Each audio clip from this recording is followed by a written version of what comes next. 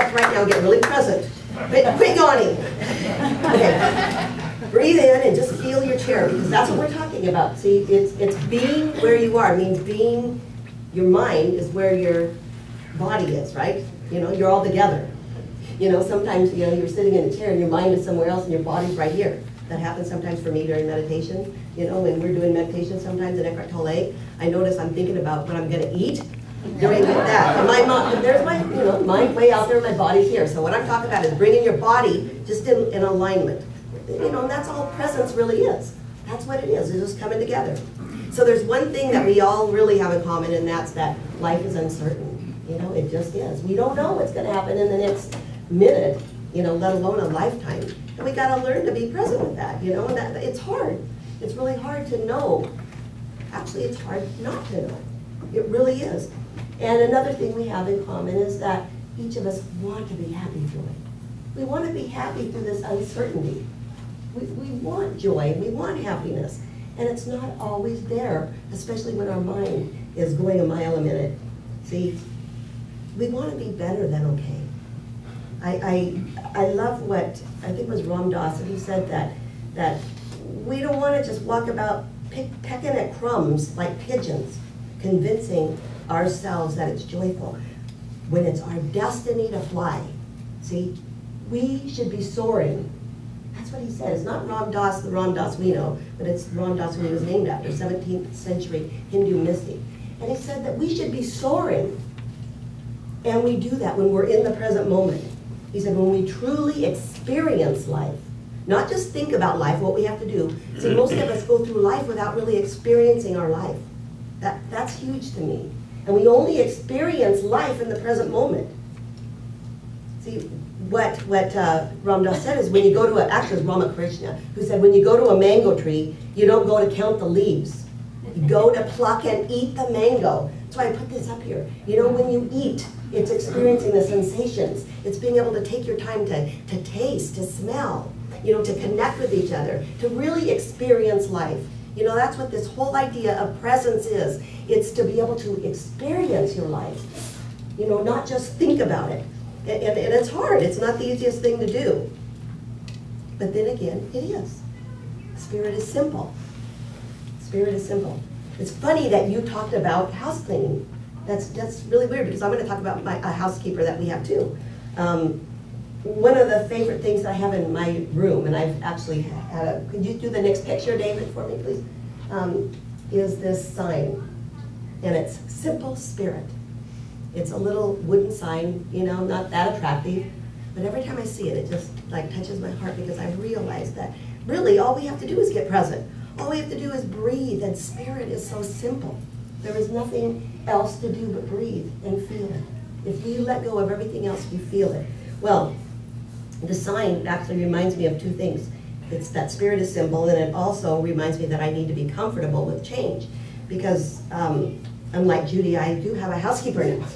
and I'll tell you the truth, she's a friend, and I just love her to pieces. And she loves to go, I live in, you know, part of the house. You guys have been over there. I share it with my kids. So in my part of the house, she loves cleaning that part.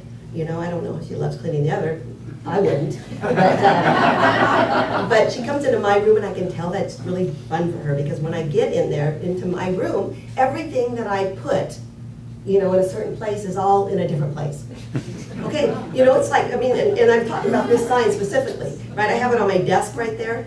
I get home 1 week, and it's on my mantle where the fireplace is. Then another week, it's on the altar, you know, where I'll be sitting, you know, at a chair, and I see it over here. And she keeps moving it around. And at first, I have to admit, you know, would that irritate you? You know, it was a little bit disturbing, but I thought, you know, especially this week, I got to thinking about, oh, there's that sign again. It was, I was in bed, and I saw it way across the room on this shelf. And I got to thinking about it, and I thought, wow, what a gift. You know, I started to see it again. You know what I'm saying? Because sometimes you just get kind of, you put blinders on. You go through your life and everything's the same, but my room changes all the time because of her. So I thought, wow, you know, that is such a gift that I'm reminded of simple spirit every time. And I'm reminded that I'm seeing it with new eyes. I'm seeing my room with new eyes because of Betty. You know, she moves everything around. And I'm thinking and trying to use this as a metaphor for our lives, because sometimes we don't want that change. We want everything to stay the same. But when we can open to being able to see it differently, you know, seeing different angles, because I look at it differently now. I don't get to see it exactly the way I had planned. It's unless I put it back, and I don't want to do that because it would hurt her feelings. So I leave it that way, you know. But it's a gift. It's a gift to be able to do that. See, and I don't think it's an accident. I don't think it's an accident that Betty moved stuff around. I think I needed to be more flexible with change in my life. I think that, I always say this, is that everything that happens in your life, there's a part that you play in it that you make it happen. You know, so why would you get upset about it? You know, it's something that I need to be able to be with. So I think that the universe gives us, you know, kind of clues. It gives us clues if we're in the present moment as to what to do next. And if you don't follow it, it gives you a kick, doesn't it? Has the universe ever kicked you? You know, big time. Because you haven't changed when you should have changed. It's giving you all these clues to move forward, to change your life. And you don't do it, and guess what? It changes it for you. Boy, I've had that happen. So I'm paying attention now. I'm paying attention. You know, I'd rather make the changes than have the universe do it for me. Anyway, now sometimes, you know, you see life, and you're in the present moment, and it's painful. I know that pain. I know that pain so deeply. And what we're called to do is to be able to feel that pain too. You know, just because you're in the present moment doesn't mean that life is all glorious all the time. Sometimes the present moment is painful, with financial problems, with divorce, with loss, with deaths. You know, I've gone through several deaths recently, and there's a lot of loss and a lot of pain. But we're talking about when we can be present with it, when we can be present with our feelings, we live our life deeply. You know, we experience the whole fabric of life, because that's what we're called to do, is to experience this life and not live on the surface of it. I think that's a really big deal, is not living on the surface of life. I mean, we're here. We're here to really live deeply and to experience whatever is going on, wherever is going on in your life. It's supposed to be going on. You're supposed to be with it. You're supposed to be with it. Wherever you are is an opportunity for you to grow, and there's no other place that you could be to grow. And that's the whole purpose of being here, is to grow enough to connect with that incredible spirit that each of us, to know that spirit, to experience God in you. That's why we're here, to experience God. Not to read about God and study about God and read every single book you can, although I love to, and that's fun.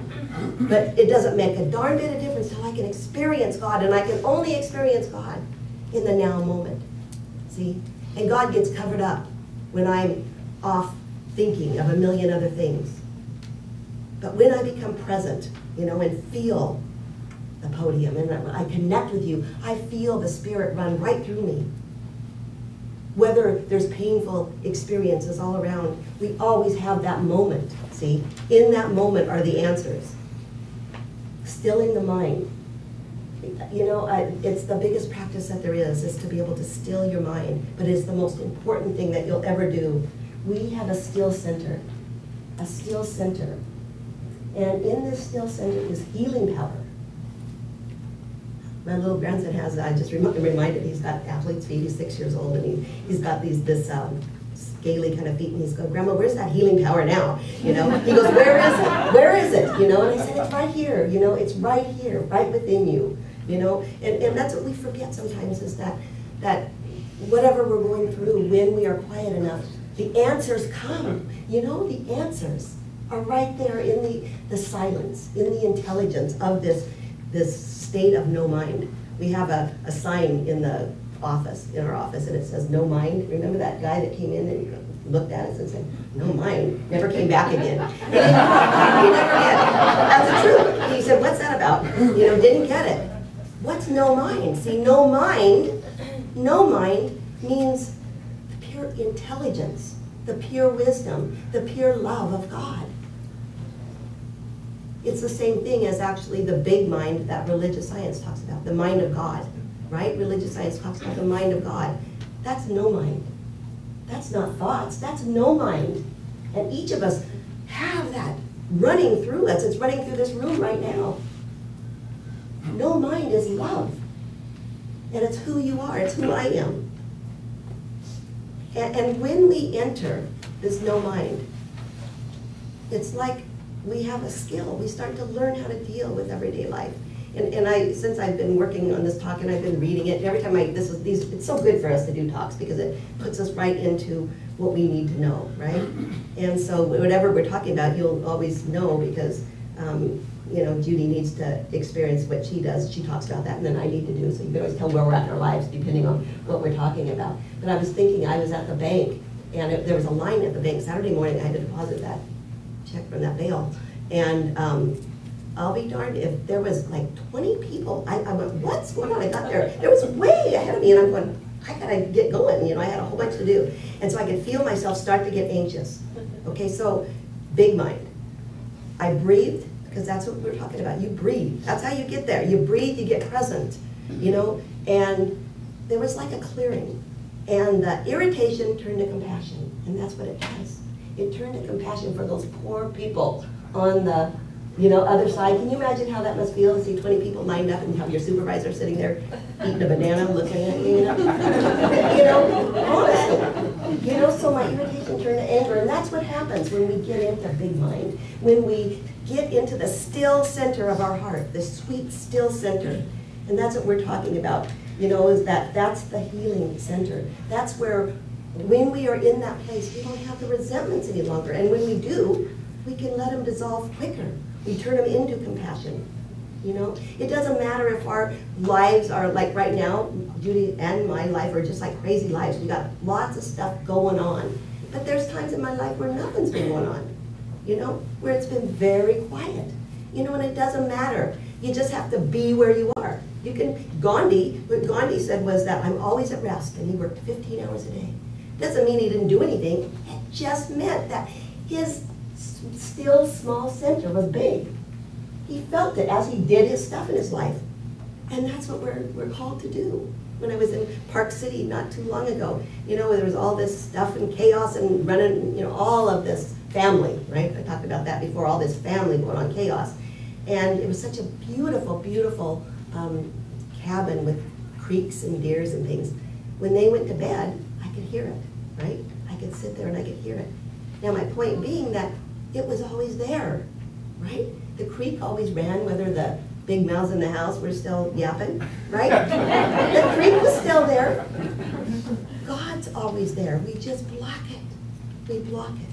So what the call today is to be able to cleanse our perceptions, you know, be able to step into this small, still point, you know, get present with our life so that we can see with the eyes of love, so that we can see with a whole different perception. When we're in the stillness, we'll never be the same person again once you've touched it. And the more you touch it, the more your life changes. The more meditation you do, the more quiet, the more times that you reach into that still point, you change as a person. You change. And it only happens when we are where we are. So the call, be where you are. Live from presence. You can be joyous in uncertainty. So my prayer is that we be where we are, right here, right now. We experience life, body, mind, heart, and spirit. So that each of us can taste the mangoes.